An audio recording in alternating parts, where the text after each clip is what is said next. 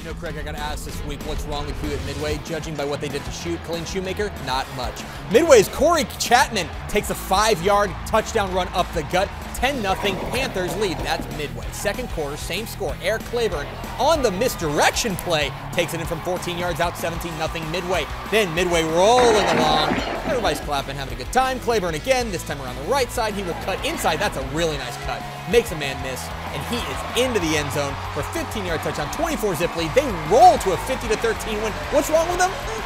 I don't think so.